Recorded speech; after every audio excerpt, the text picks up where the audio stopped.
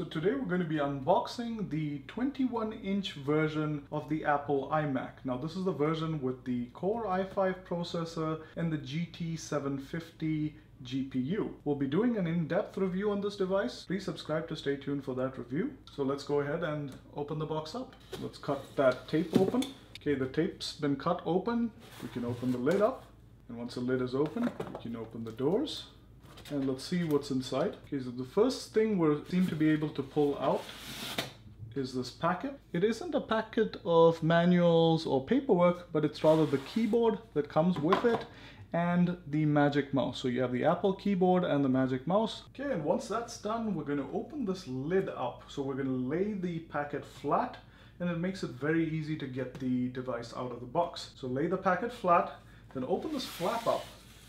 This flap opens up, tilt it slightly, and you can lift the iMac out of its boxed cradle. And in terms of what's inside the box, this is pretty much the last thing you can take out of the box, which is the iMac itself. There's nothing else inside the box. So before we take the iMac itself out of the styrofoam packaging, we're going to take the cord out, which is out here, pull this little flap off, and the connection cord, which is pretty much the only connection cord you need for this device. That's the power cord. Now this is a dual voltage power cord, so you can use it anywhere in the world. And now finally it's time to get the iMac out of its packaging. So let's go ahead and do that. Pull the styrofoam top cover off.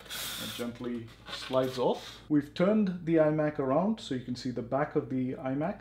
We're just going to pull the styrofoam pieces away. Okay, and there you go. That's the iMac itself. Now there's one last step, which is taking this cloth-like cover, or rather microfiber cover, off the iMac. Let's go ahead and do that. So you want to peel this label gently, peel off on the other side. And once that's off, you can gently pull and lift the cover off to reveal your brand new iMac.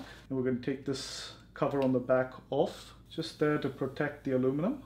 Peel that off gently. You're going to have to lift it up to gently peel it off. And let's take the last bit of plastic wrapping off. In order to do that, just peel from the edges and the cover lifts right off. Do that for all the edges. And once that's done, you can turn the iMac around and just slip the cover off the iMac. And there you go. There's that beautiful screen. Okay, and we're going to be setting this up in a minute, so just one thing to remember, the power button on this computer is on the back. Okay, and in order to set it up, we need to plug in the power cable, so let's go ahead and do that. And all you do in order to plug that in is slip it through this hole here, and then push it into place so it's flush with the body of your iMac. And then we're going to plug the iMac in. Now the Magic Mouse and keyboard are already paired with the iMac, so there's no real additional setup to perform. So let's go ahead and just turn on the iMac. And there you go, it turns on and powers up. Okay, and it's going through its initial boot cycle. So after its initial boot cycle, it asks you to power on your keyboard, which we will do. And we'll power on the keyboard by pressing down on this. And that lights up a green LED. It also asks us to power on the mouse, which we'll do by pressing up on this button, and you'll see this green LED light up here. Okay, and once that's done, we can now move the mouse. The mouse is working now, and we can go ahead and click on the continue button. Then it asks us what language we'd like to select. So we're just going to click on English for the main language and then click next, and then it's going to ask you what country you're in. You can select the country you'd like. Then it asks what keyboard layout you like, and we'll say US, and then it asks us what Wi-Fi network we'd like to connect to. We're going to select Vortex 1, which is our network in this case, and enter the password. And once that's done, we're going to hit continue. All right, and then it asks you whether you'd like to transfer information to this Mac from another Mac or a Windows PC.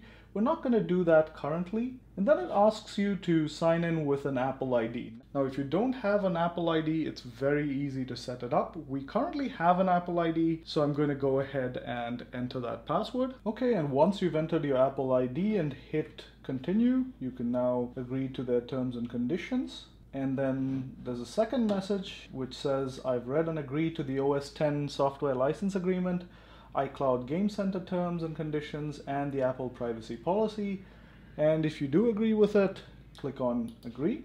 And that takes you to the next screen, which allows you to put a full name and an account name for the local computer. You can choose any name you'd like, any account name you'd like. And then there's a password required. It also asks you whether you'd like to register this Mac to your Apple ID. It's a good idea to do that for warranty purposes. And there you go. It starts setting your Mac up. Now the Mac has finished setting up and you're ready to use your brand new iMac. Now we'll be doing an extensive review on this iMac, so please subscribe to stay tuned for the full review. Hope this video has been useful. If it has, please like this video, and thanks for watching.